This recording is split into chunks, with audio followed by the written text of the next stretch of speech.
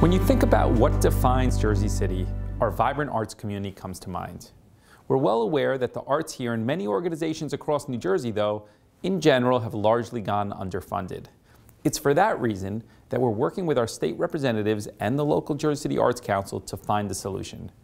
This week, we announced the introduction of a bill in Trenton that will allow municipalities to create an annual surcharge dedicated to arts and cultural funding similar to the one that goes towards open space.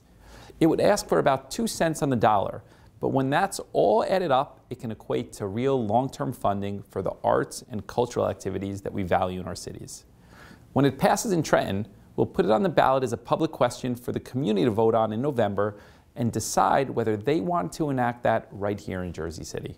And on that exciting news, I'll see you next week for another update.